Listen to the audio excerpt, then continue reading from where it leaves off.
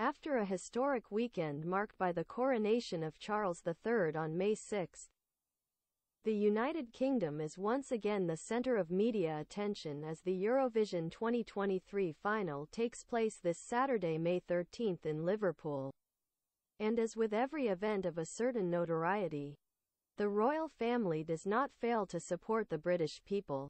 This is how Kate Middleton, wife of Prince William, participated in the clip marking the start of the musical competition alongside several music stars.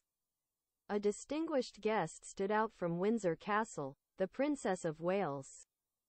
Wearing a long blue dress by her favorite designer Jenny Packham, was filmed playing the piano in front of the large windows of the royal residence.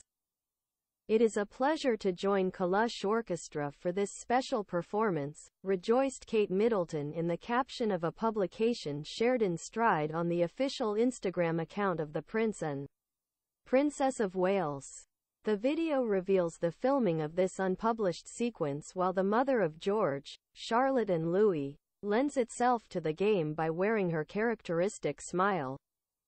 The video ends with the slogan of this 2023 edition of Eurovision, "United by Music."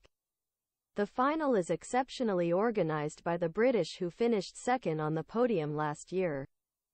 It was the Ukrainian group KateMiddleton Orchestra, winner of 2022, who opened the ball with a video shot between Kiev and Liverpool.